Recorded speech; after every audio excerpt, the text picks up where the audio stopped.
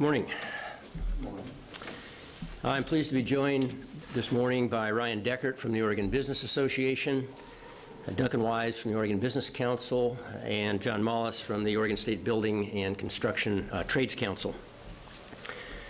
Pursuant to Section 12, Article 5 of the Oregon Constitution, this morning I am exercising my authority to call the Legislative Assembly to convene in special session on Friday, December 14th, 2012 at 9 o'clock in the morning. I do not make this extraordinary decision lightly, but Oregon has an extraordinary opportunity to boost our economy, to create jobs, and to deliver on the central pillars of the Oregon Business Plan, to create jobs, to drive our per capita income back up above the national average, and to reduce poverty in our state, while generating revenue to support important public services like education. I've discussed this remarkable opportunity with Co-Speaker Roblin, with Co-Speaker Hanna, with Speaker-elect Kotek, with President Courtney, and with Republican leader Senator Ferrioli, and we are all in agreement that this matter deserves our immediate attention. Nike is ready to commit to a significant expansion of their Oregon operations. Nike's employment in Oregon has increased 60% since 2007, paying an average wage of $101,000, which is roughly twice the state and regional average. A recent analysis by AECOM, a global financial services company, estimates that the potential economic impact of the proposed expansion would be over $2 billion a year, creating over 12,000 jobs by 2020, with construction accounting for $440 million and 2,900 jobs alone. This is a huge win for the state of Oregon. The company is seeking assurance that the state won't change its tax rules after making this extraordinary new investment. And to me, that's a very easy call. It is a perfect fit for our strategy to retain and grow companies, to create jobs, to increase per capita income, and drive poverty in our state back down to 10% by 2020. To secure that commitment, I am proposing creating a new economic development tool for Oregon, and I will be bringing to the legislature the Economic Impact Investment Act for their immediate consideration. This act would allow the governor to enter into an agreement with any company that commits to create a minimum of 500 jobs and make a minimum capital investment of $150 million over a 5-year period. Essentially, what we're proposing is simply providing business with certainty that when they make a major investment in job creation and in capital expenditures, the current method of business income taxation can be relied on for a negotiated period of time. For a state like Oregon that has serious budget constraints, this is a powerful new economic development tool that does not require the expenditure of new revenue in order to implement. In fact, it will create revenue by creating new jobs and new revenue for important public services.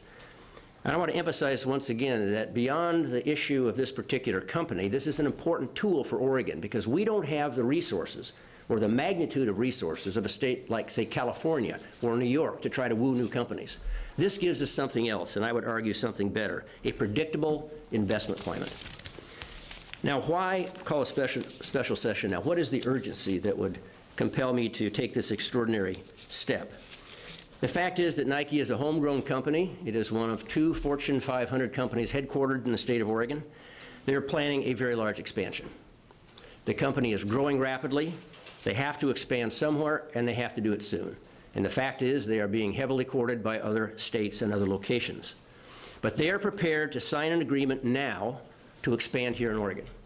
They are prepared to commit to a very serious long-term investment in capital and job creation if we can give them certainty on the investment climate for a negotiated period of time.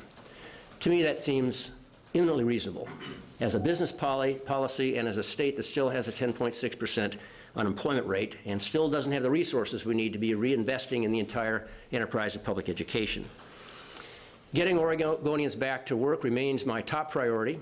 Clearly, private sector job growth and job creation will be the foundation for an enduring prosperity, but the state of Oregon has an important role to play by creating an investment climate that will attract and grow the right kind of businesses. That's exactly what we're doing today, and I am hoping the legislature will act expeditiously on this matter this coming Friday.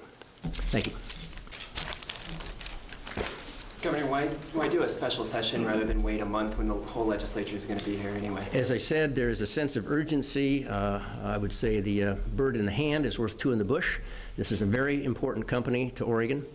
It is a company that is growing rapidly, and as I said, they have to make this move as soon as possible for their own internal business reasons. They're being courted by a number of other states.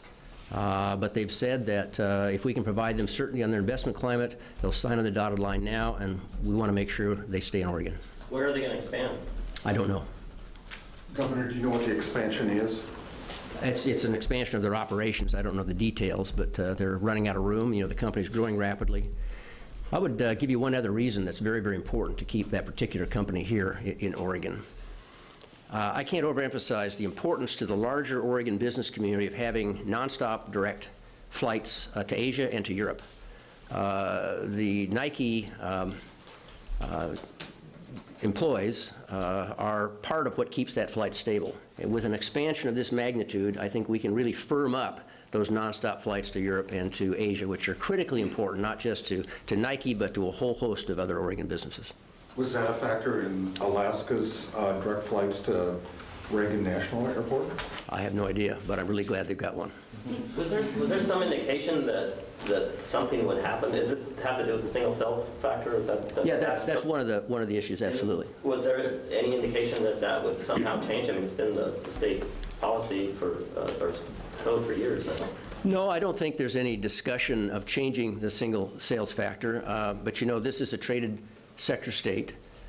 We depend on attracting these traded sector companies, and moving to the single sales factor, which we began in 1991 and really completed in 2005, has had a huge impact on our state, from Nike to Intel to Precision Castparts to Genentech. And I think the company simply wants some security in terms of their investment climate, given that it's a global company. It's making a significant capital investment on the assumption that the current tax policies will be continued into the future. And I think it's eminently reasonable, as part of a negotiation, to give them some assurance that this capital investment is going to be based on existing tax law for a negotiated period of time. So what you would be doing in the special session was assuring them that there's somehow lock it in so that the legislature, if it decided it wanted to change the tax, couldn't on that particular? Yes, so the proposed legislation is not a contract. It authorizes the governor and the Department of Revenue to enter into a contract. The sideboards are, there has to be a minimum of 500 jobs and a minimum capital investment of $150 million over a 5-year period. I would look at other factors, particularly the wages of those jobs, because this isn't about creating 500 minimum wage jobs. It's about creating 500 jobs that are going to drive per capita income in the direction that we want it to go. I'd probably look at economic multipliers and other factors. But once that agreement has been signed for a specified period of time, if the legislature were to choose to repeal or modify the single sales factor, that would not apply to that company for that period of time that's been negotiated in the contract. So this doesn't provide any additional incentives? It's not, in a sense, a tax expenditure? No, there's no impact. This is, I would argue, it's certainly revenue neutral. I would argue that it's revenue positive, because if you create another, 12,000 jobs, it's going to have an impact on the general fund. This is essentially a continuation of Oregon's existing tax policy. Do you have a meeting with Nike scheduled to sign such a contract in the legislature? Well, I think I'll make sure to give the legislature an opportunity to act first, and then I would hope to have a meeting. Does the federal fiscal cliff enter into the urgency for Nike on this? No, I think the fiscal cliff obviously has implications throughout the country, but I think this is a business decision that the company needs to make, and needs to make in a rather short period of time. Do you expect the legislature to complete this in one business day? That would be my fervent hope. And initially it was said it would be next Monday, and now you're saying Friday. Was there a reason for that? Yeah, it was basically just people looking at their schedules and when we could actually get a quorum into the building. And they're going to be here this week. Some of them are here this week. I see Representative Greenlick back there. So I think at the end of the day, it was easier for them to keep their members here at the end of this week. Was there any if I missed it, but can you describe specifically what the expansion is, but the magnitude of it? You said 12,000 jobs. The potential economic impact, as estimated by AECOM, is over $2 billion a year, 12,000 jobs by 2020, and construction, about $440 million, and 2,900 jobs. Is there something within the current tax code that the company is pointing to that's creating some uncertainty? No, I think as I said, in 1991, when I was still in the Senate, we voted to begin to double the weight of the sales factor in terms of estimating a corporate income tax burden. In 2002, I believe, we decided to phase out property value and payroll and just rely on the single sales factor. In 2005, the legislature made that decision. So a lot of the companies, the big companies that we have, the big traded sector companies that we have expanded and invested here because of that tax policy. Genentech will tell you that that's why they came to Oregon.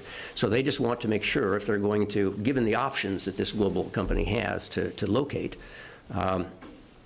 they clearly they want to stay here in Oregon, but they want assurance if they're going to make this huge capital expenditure and investment that the tax policy that's essentially making it favorable for them to operate here does not change on them somewhere midstream. So essentially, it's an extension of our existing tax policy. It's simply saying to a company that wants to invest in our state that, yeah, you know something, we're going to give you predictability in your investment climate. If you make the investment based on these rules, we're not going to change the rules on you. Is there a level of unpredictability because of what one of our colleagues wrote about just recently about this lawsuit having to do with the single sales factor and whether that might force a change in it or cause... Not to my knowledge. That issue's never come up in the conversations we've had.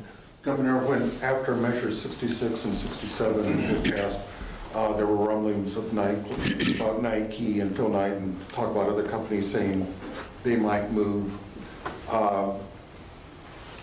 Do you wish to reflect on the fact that Nike has stayed and have measures 66 and 67 had a negative impact on the business climate? Not really. I mean, I think there are a lot of factors that companies consider in terms of locating and expanding. And I think clearly, Oregon, for companies like a Genentech or an Intel or Precision Cast Parts, which are other Fortune 500 company, the single sales factor is a really big deal for them. And so I think this is essentially just a reflection of the interest in being here and the interest of having some kind of predictability of the tax climate. What other states has Nike indicated that they possibly could choose over Oregon? They have not discussed that with me. But back on the urgency of this, I mean, were you getting indications that they couldn't wait and that they might choose to go to another state if you didn't act as soon as you're acting now? They didn't say, if you don't do this, we're leaving. But what they did say is we have active negotiations going with a number of states and a number of sites, and we will continue those because we have an urgency to make a decision about our expansion. But if you can give us some certainty in the investment climate, we will stay here in Oregon. And to me, that's enough. I'm very glad to have that company here. I want it to stay here. I think it's good for them. I think it's particularly good for the state of Oregon. Do you anticipate a lot of other companies trying to use this new legislation if it passes? And do you end up creating a tax code where a whole bunch of different companies are subject to different tax codes based on whatever was in place at the time they signed the agreement? Well, first of all, I don't think that there's any chance or very little chance that the legislature is going to alter the single sales factor in the future. It's clearly been of great benefit to Oregon, and a lot of states are actually moving in that direction. But it's a pretty high bar. I mean, the threshold to participate is you have to make a commitment to create 500 jobs and at least $150 million of capital investment in 5 years. And again, the governor gets to put some sideboards on that. So, for example, I would not approve a company that spent $150 million and created 500 minimum wage jobs. That's not what we're trying to do here in Oregon. So I think you can, if you think about who is it around here that can meet that, it's a pretty small group. Data centers invest more than probably $150 million, but they don't create anywhere near 500 jobs. So this is a new economic development tool. I'm glad that we get to try it out, or hopefully get to try it out on a nice homegrown company. But it gives us an additional tool that doesn't require the expenditure of really tight resources in the general fund budget, but simply provides predictability. And if you ask just about any business, if you ask the people down in Southern Oregon who operate timber mills who need to make an investment in those mills, they're not going to make that investment because they don't know really what the business climate's going to be long term. So this is, to me, an excellent addition to our toolbox for moving in the direction of improving our jobs and our economy. So is But the do you see that as legislation... Nike only, though? I mean, is this? No, absolutely not. I mean, there's no question that the sense of urgency for having the legislature in has to do with this particular company. But this is a policy that makes a great deal of sense, and I think it allows Oregon to sort of stand apart. We're a small state. We have a very tight general fund budget. We don't have the resources in our school system that we'd like right now. We don't want to take any of those dollars and have to get into a bidding war with some larger, more well-heeled state. What we can say is, look, in Oregon, if you meet certain criteria, we'll give you some predictability about becoming part of our corporate community or remaining part of our corporate community. Is the One legis- more question. When did Nike come to you about this? It was probably maybe a month and a half ago. They told me that they were in this process. Is the legislation you're seeking specific to the single sales factor, or is it the tax code as a whole? I believe it's the tax code as a whole. I haven't seen the bill draft, but I believe it's the current tax code. But you know, I have to say, by the way, that the shape of this particular bill is going to be determined by the Oregon legislature. We'll propose a bill draft. I'm sure that they'll have hearings this week, and there'll be an opportunity to really examine the content. Thank you all. We have press packets available for everyone here. Thank you. Yep.